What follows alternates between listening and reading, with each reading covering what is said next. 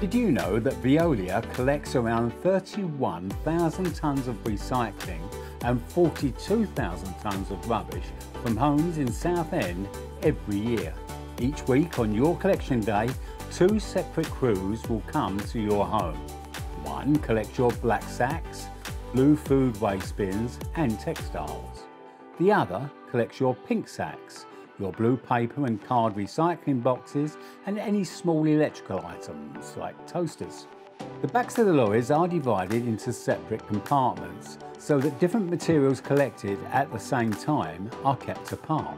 There are over 80,000 homes in Southend and we collect waste and recycling from all of them over just 4 days. It's hard work with early starts, but it's important.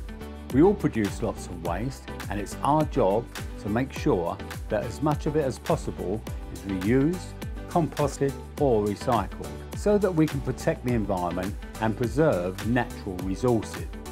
Once the lorry is full, it takes the material to our waste transfer station. Here, it enters the building and the contents are tipped into separate bays so that they can be collected and taken away for recycling, composting or disposal.